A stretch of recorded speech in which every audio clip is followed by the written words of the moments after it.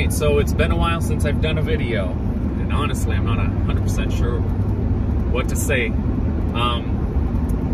So, as most of you know, we're back in Kentucky right now. We're in our home church. We are basically, the goal and the plan right now is to focus on the Lord, draw our family in close, make sure my family is focused on the Lord, and then honestly to wait on the Lord and to seek His face and His timing for what the next steps for us should be. I am still burdened for Iceland. I still believe God wants me in Iceland. I was kind of thinking about that verse this morning, even, the gifts and callings of God are without repentance. And I don't want to misapply that verse, but, you know, it is the burden that God has given me to take the gospel cross-culturally. And that's what we're praying for. And as far as prayer requests go, that's what I'd ask you to pray for. If you would, pray that the Lord opens those doors for me. It is our burden. I want to thank each and every one of you. So many of you have just been such a tremendous blessing to us. Churches have supported us and helped us during this time, which has been an unbelievable blessing to make this adjustment. I cannot thank you enough for that.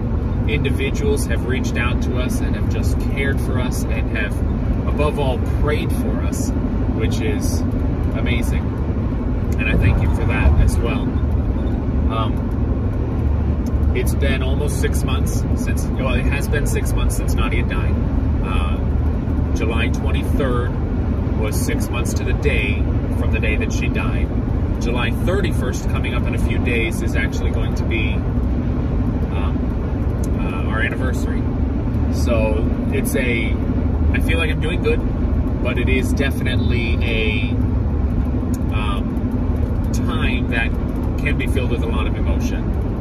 And so I would ask you to pray for that as well during this time, just that I have stability and that I'm anchored in the Lord, because ultimately He's in control.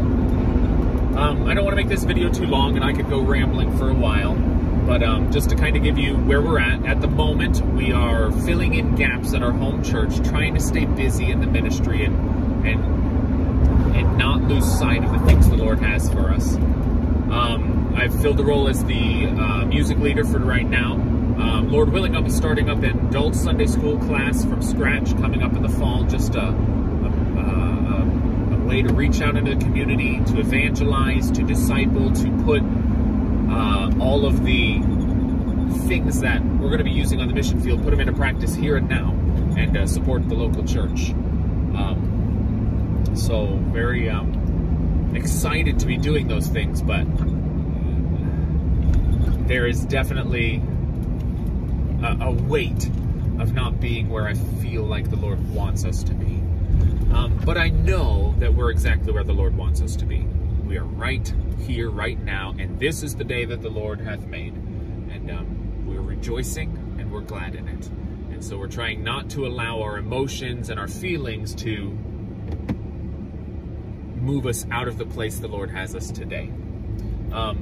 So pray for us concerning ministry right now. That's another prayer request I have. So first prayer request would be just kind of emotional stability, at least, especially during this next month and a half. For example, obviously, my wife's death date was just a few days ago, 6 months from.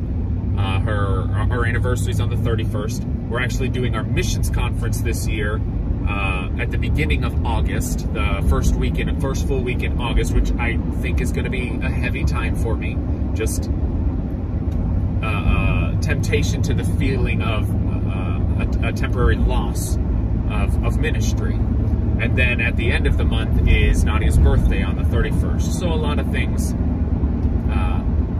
well, to add to that, also about a week and a half before her birthday was the day she found out she had cancer. So a lot of trigger points during this month and a half. So I do ask for your prayers. That's the first prayer request, is just emotional stability and focus on the Lord. Second prayer request would be current opportunities for ministry.